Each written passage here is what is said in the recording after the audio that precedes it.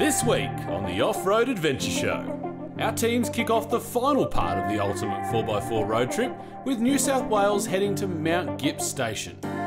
Mt Gipps has amazing terrain, some great history, and just down the road is the town of Silverton, where the team have some interesting experiences up their sleeve.